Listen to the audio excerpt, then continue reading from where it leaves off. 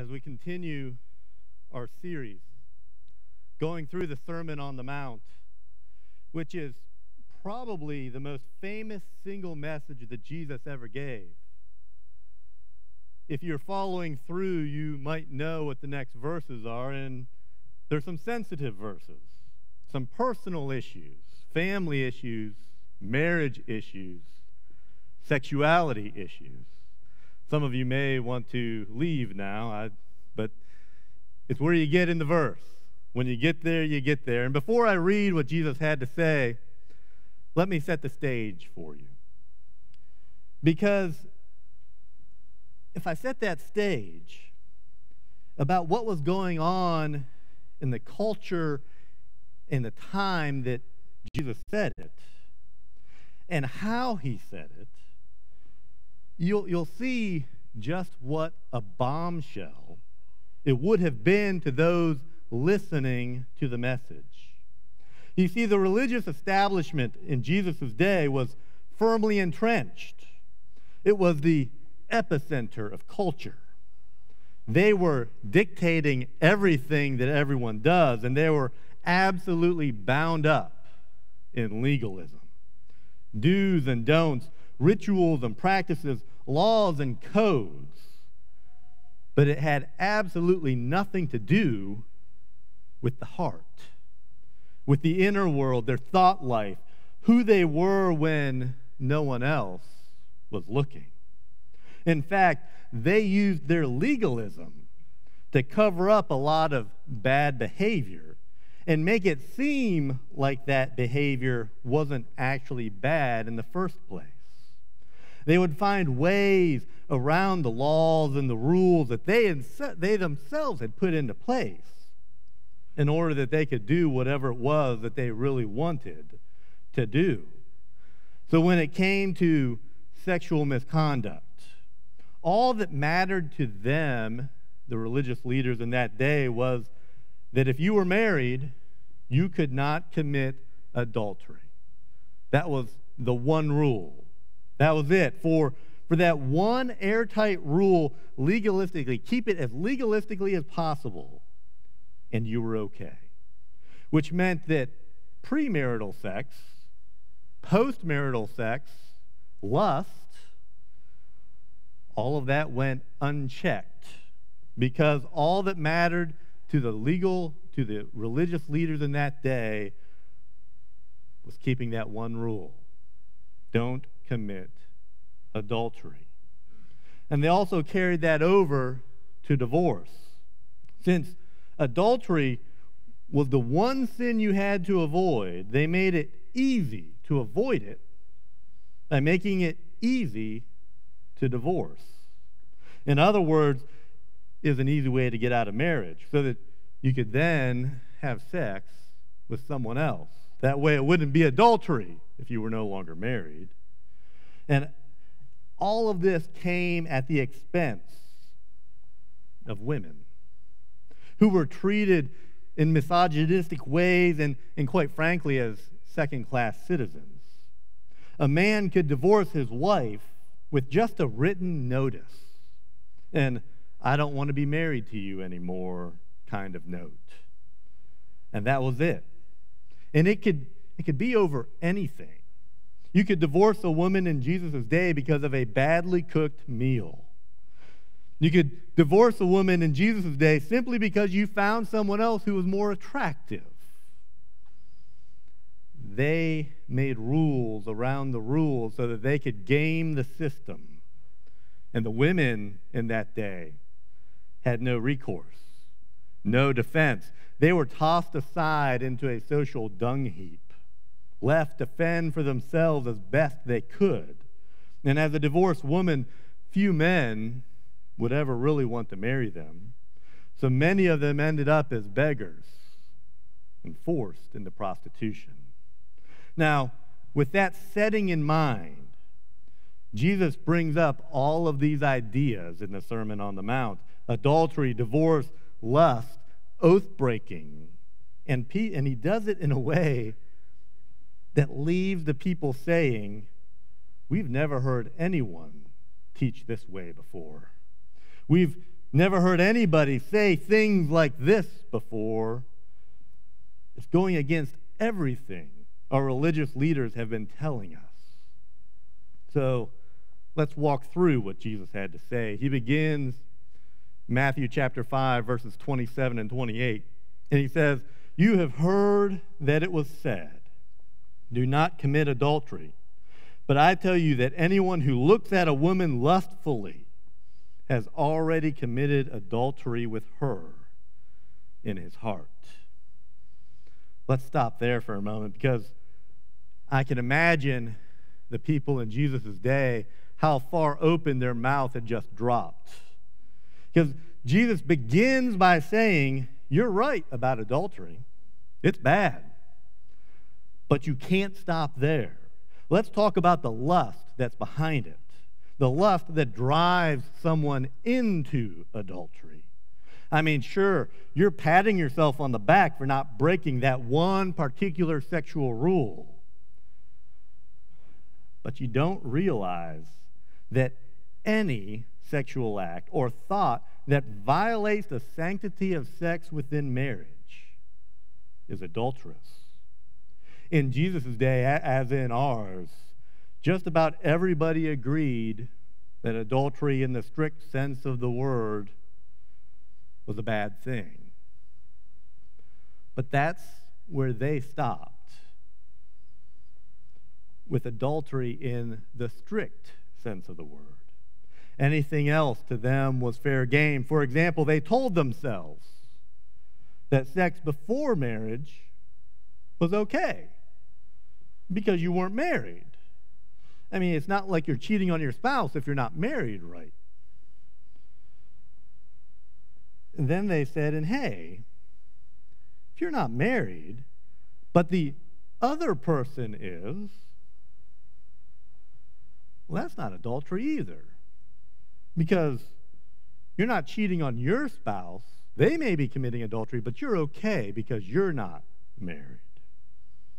And if you're divorced or widowed, you can pretty much do anything you want, because it's not like you're going to lose your virginity, or much less cheat on anybody.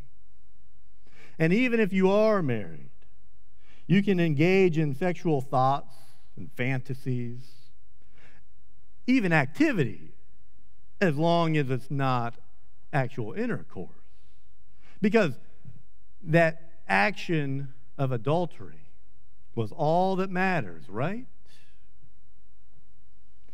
That's what they thought in Jesus' day. So Jesus jumped right into it and said, stop it.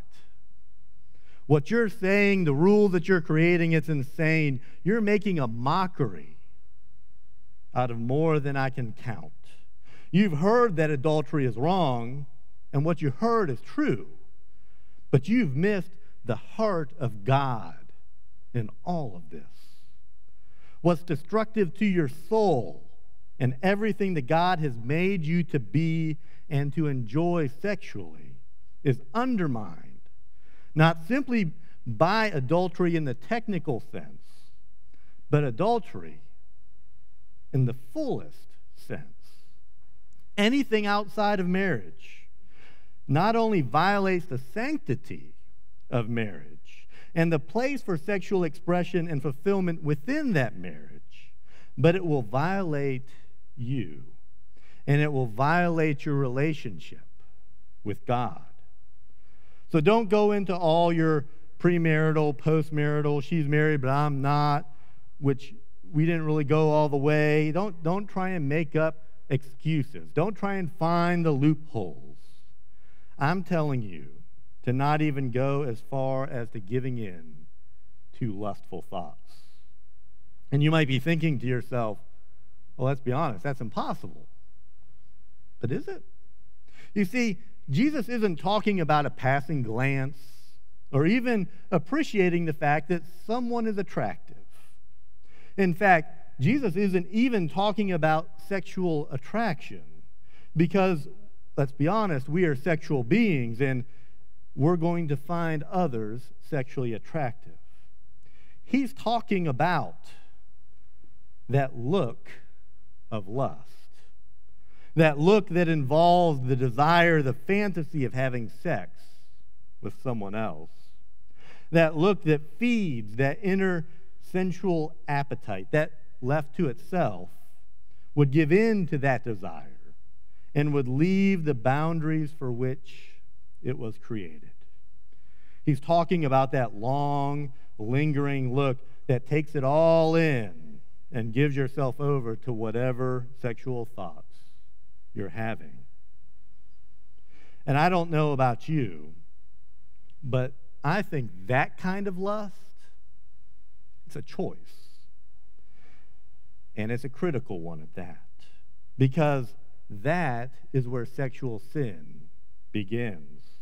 That beginning, it's so strong, so real, so decisive, that it's as if you've already gone to bed with them when you get there. What Jesus is saying is that thought is the first part of the act. It's not innocent. It's not to be made light of. Treat that first look as if it was the act itself, and resist it with every ounce of energy and resolve that you have. Because sexual sin is more than just the final act of intercourse. The act itself, it's the culmination of an infection that was allowed to spread into your heart and into your soul. Things like adultery, they don't just happen. They begin. You end up in bed with somebody mentally and emotionally long before you ever end up in bed with somebody physically. Having said that, Jesus then gives them some practical advice about how they should live. He says, if your right eye causes you to sin, gouge it out and throw it away. It's better for you to lose one part of your body than for your whole body to be thrown into hell. And if your right hand causes you to sin, cut it off and throw it away. It's better for you to lose one part of your body than for your whole body to go into hell. Now, obviously, Jesus isn't talking about actually gouging out your eyes or cutting off your hands. Although several years ago, I remember reading a case where an individual did just that. It was a young man. He was using drugs, probably. You can guess that a little bit maybe. Who gouged out his eyes and cut off his hands because he was having impure thoughts and he didn't want to act upon it, so he took the Bible literally here. But that's not what Jesus is saying here. What Jesus is saying is that whatever causes us to engage in sex in ways that does not honor ourselves, honor others, or honors God should be dealt with radically. Whatever it is that's feeding our thought life, feeding our imagination, causing us to engage in that first step of lust in our hearts, should be dealt with severely, swiftly, and dramatically. It's not worth it. The stakes are too high. So let's get specific and talk about the 2 points that Jesus pinpoints for us to look at, our eyes and our hands. And I'm going to begin with our eyes. What are you looking at that's causing you to engage in sexual sin within your heart, setting you up to act that out in your life? We all know what I'm talking about. Every month, pornographic websites receive more traffic than Netflix, Amazon, and Twitter combined. Let that sink in for a moment. More than 1 out of every 3 internet downloads is porn-related. At least a third of all data transferred across the internet is related to pornography. Globally, porn is estimated to be a $97 billion industry. Billion with a B. In 2016, more than 4.5 billion hours of pornography was consumed on the world's largest porn site. One site. On that one site, more than 4.5 billion hours was consumed. And that particular site outranks the likes of eBay, MSN, and Netflix. Right now, almost 7 out of every 10 young people between the ages of 13 and 24, 7 out of 10 of them actively view pornography every single week. You know what that's doing to you? Don't tell me it's not having any impact on you. That's not intellectually honest, it's not sexually honest, and it's not spiritually honest. It's leading you to sexualize every single person you come into contact with, every relationship, and every situation. It's undermining whatever your relationship you're currently in. It doesn't help your marriage sexually. In fact, it's been proven to undermine sexual relationships within a marriage. People who admit to having an extramarital affair were 300% more likely to admit consuming porn than if they didn't have it. Pornography causes affairs. Most divorces have adultery as part of it. Most divorces happen because an affair has often been revealed, whether currently or in the past. Or maybe it was an emotional affair that surfaces or an attraction develops. But some kind of sexual misconduct. And almost every divorce has some type of marital unfaithfulness as a component. So Jesus gets drastic. He says, gouge it out from the start. Deal with any and all lust immediately and decisively. Don't let your eyes do that to you. Do whatever it takes to cut it off. So how do you do that? And I'll tell you right now how you should do that, but you're probably not going to like it. It's going to, for some of you, it might feel like gouging your eye out. It might be easier to go that route.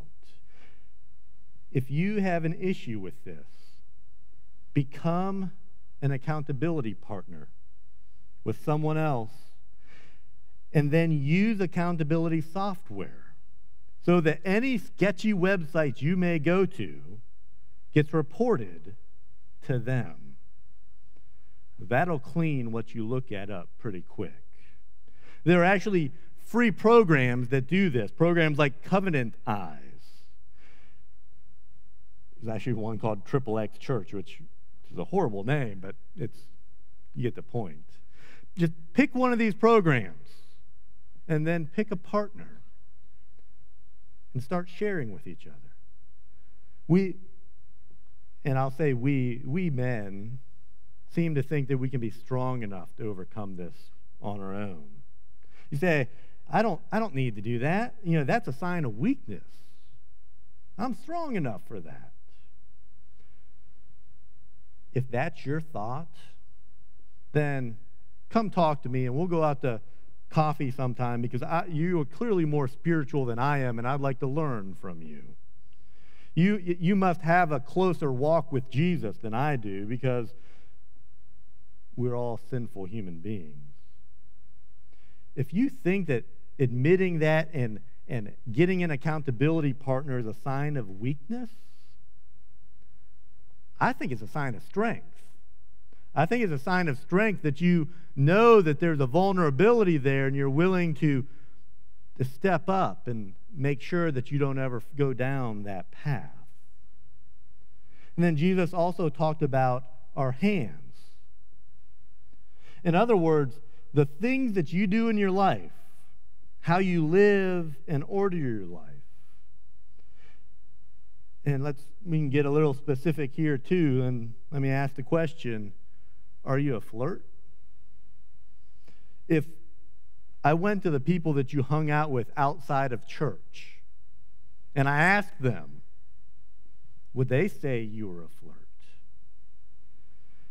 Do you dress to be attractive, which is nothing wrong with, or do you dress to attract?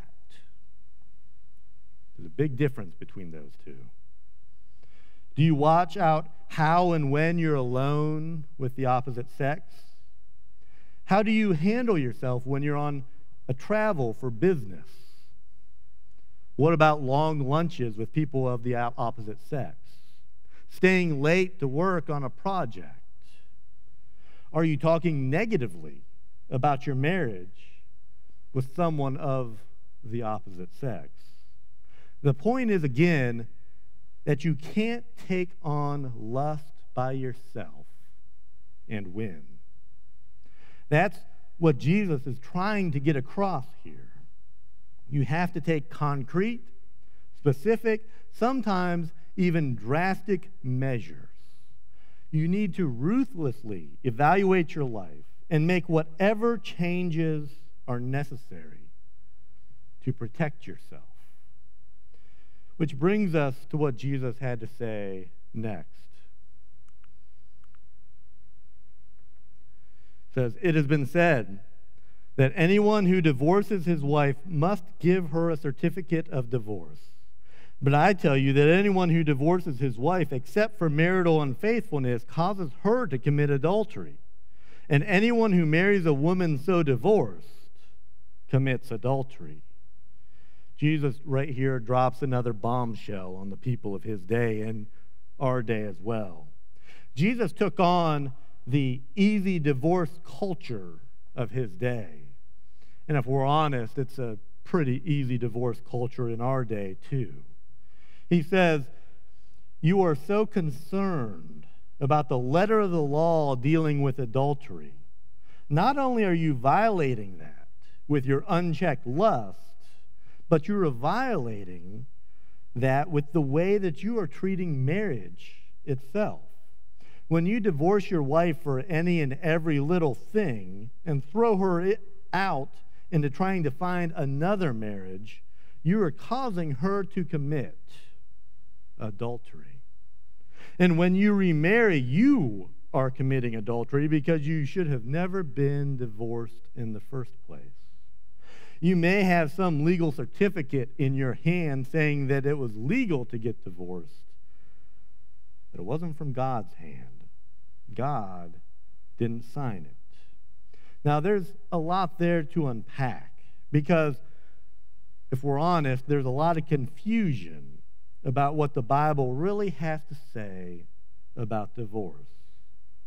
So let me give you the specific teaching of Jesus on divorce. It is, divorce is usually wrong.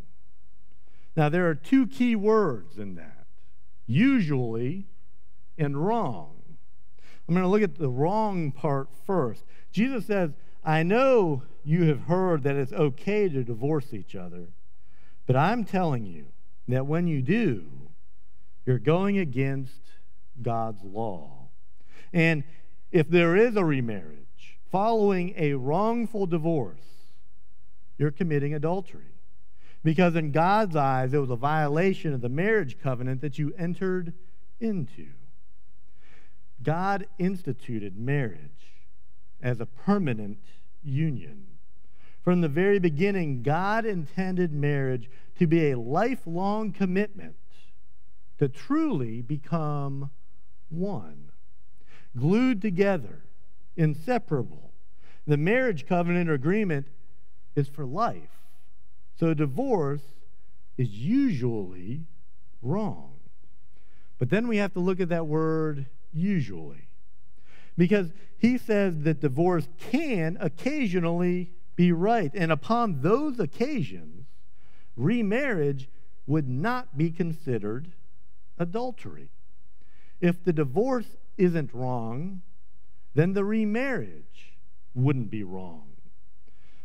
So the question begs is, when is a divorce allowed or even called for? And the Bible gives us two situations. One that isn't detailed here, but it is in other parts of the Bible, and that has to do with physical abandonment. And that's when someone leaves you and, quite frankly, refuses to stay married to you. It's also if their behavior is of such a nature that it forces separation. That could be illegal behavior, such as drug use, or it could be physical abuse, meaning that you need to separate yourself for your safety or for the safety of your children. Then, in that situation, that partner is forcing you to leave, to separate. It's a form of physical abandonment. And the other situation, which we do see here, is mentioned here by Jesus, and it is the case of marital unfaithfulness. The words marital unfaithfulness can seem pretty broad. I mean, you could almost put anything under that terminology, couldn't you? Not really. You see, the words marital unfaithfulness under the original language is different.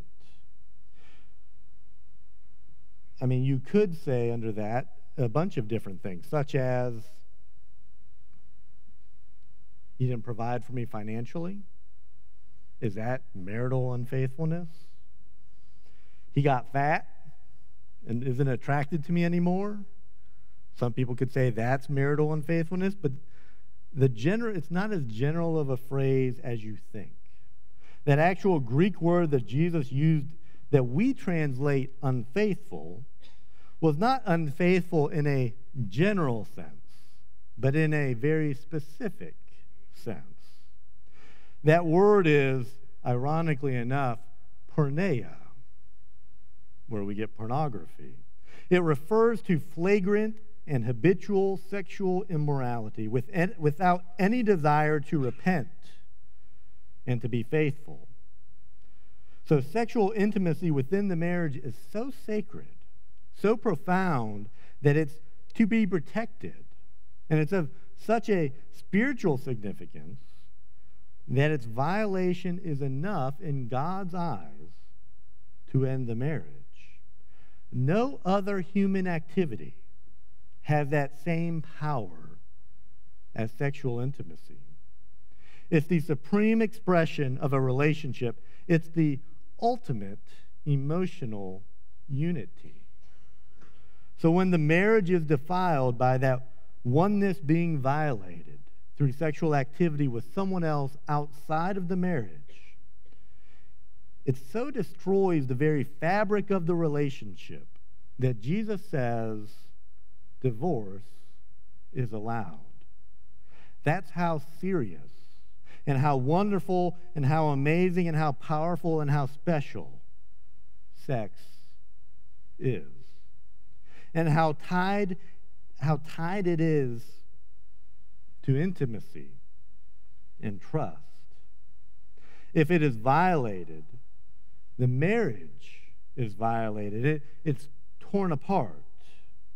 So he says divorce is usually wrong unless there is habitual sexual immorality, or your spouse leaves you, or there is the kind of behavior on the part of your spouse that would force you to flee from the marriage. God never meant a marriage relationship to take those kinds of hits. God never meant for someone's heart to sustain those kinds of blows, that kind of treachery, that degree of sin and degradation. Now, God does not require divorce in those situations. He merely allows it. If at all possible, you would want to try to work through, if possible, Because God, even in those situations, he's not happy about divorce. But he realizes that sometimes it's necessary. Which brings us to the final thing that Jesus had to say in this portion.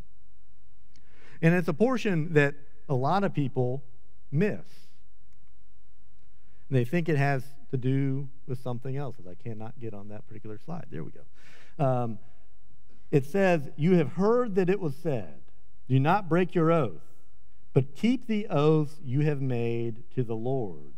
But I tell you, do not swear at all. Simply let your yes be yes, and your no be no."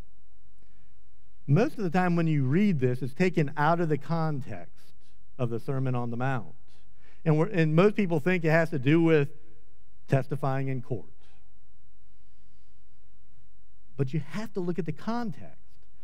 This immediately follows what Jesus is talking about, divorce. It's the final strike of the hammer that Jesus gives them. Jesus wants all that legalism, all that game playing to be put aside. When it comes to the most important human relationship you will ever steward, which is your marriage, it's not about a legal contract. It's not about technical oaths or prenuptial agreements. This is about who you are as a person before the living God and the person with whom you are marrying. This isn't about an oath. And this is about every fiber of your being, every ounce of your character, every inch of your determination and resolve saying yes to that relationship. It isn't about courts of law or contracts or agreements, which is where it's usually taken out of context and used. It's about what I've purposed in my heart and will keep purposing until the day I die. My yes on my marriage relationship means yes. That's why in a Christian marriage, it's not about marriage oaths, but it's an exchange of marriage vows. And there's a difference there. The giving and exchanging of your word. And the words that we use often are specific, aren't they? Through sickness and in health. For richer or poorer. In good times or in bad. Till death do us part. Jesus said, let your yes to that be yes, or don't get married. So you see, it's in that context you can understand how these things that Jesus was saying to them about lust and sexual sin and adultery and divorce and oath breaking were awkward, uncomfortable, and convicting. It might be that way today, talking about it, especially if you didn't know I was going to talk about this. You probably would have thought if I would have known that's what he was going to talk about today, I would have stayed at home. That's why you got to read the next couple verses in the Sermon on the Mount. You know what's coming. So let me give you 3 words. 3 words when I deal with this. The first word is to do exactly what Jesus said to do. Whatever it is that you need to stop, stop. If you've given yourself over to lust and pornography, if you've engaged in sexual activity outside of marriage, if you're living together, if you're having an affair, stop. You're better than that. You deserve better than that. Your current or future spouse deserves better than that. And most of all, God deserves better than that. And you can stop. You can turn things around. No one will cheer you on more than God himself. No one will rally at your side more than this church will. And no one will have your back as you try to do that more than I will. Stop sinning sexually against yourself, against others, and against God. Get an accountability partner. End the affair. If you're living together, separate or get married. We will help if you ask us. Don't divorce wrongly. And I don't know what you need to stop, but whatever it is, stop it. The second word is forgiveness. For those of you who have fallen into the snare of pornography, maybe you've made a lot of sexual mistakes, maybe you've divorced wrongfully, you need to know you can be forgiven. Don't let anybody make you feel that every other sin is forgivable except the sexual ones. Don't let anybody try to tell you that divorce is like a scarlet letter that you wear on your chest the rest of your life. That's not true. God's word says that if we confess our sins, He is faithful and just, and He will forgive us of our sins. So however you've lived outside of God's perfect will for your life, seek God's forgiveness. And then begin making Him the Lord of the marriage you're currently in. Be committed to that relationship with the commitment that God has designed for His followers. Which brings me to the third word, and it is commitment. If I could talk to every married couple who are struggling, and particularly if I could talk to those who are just starting off, and if I could tell them to please put Christ at the center of their marriage, I would have one other big mentoring idea for them. I would let them know that marriage is not built on a set of circumstances. It's not built on emotion. There is one and only one foundation to marriage, and it's commitment. Commitment is a choice. There will be times when you're angry at your wife. There will be times that your husband is anything but sensitive. There will be times when you feel betrayed, and when you wonder whether there might be someone else out there who would make you happier. And it's then, at those times, that everything is on the line, because it's then that you are either committed to that marriage or you're not.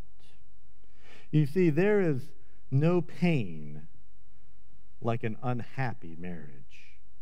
When Amy and I have gone through difficult seasons, and yes, we have, that pain can be about as bad as it gets. That pain and ache that you feel can almost be unbearable. It dominates your life. It dominates your world. It makes you an emotional wreck. Some of you, right now, that's where you're at. You're in a troubled marriage, and you don't want a divorce, but the alternative is for things to stay the way they currently are. And you don't know if you can go on for another year or 5 or 10 or 20 at this rate. If it was just you slugging it out, dealing with it on your own, I could understand that point. But it's not just you.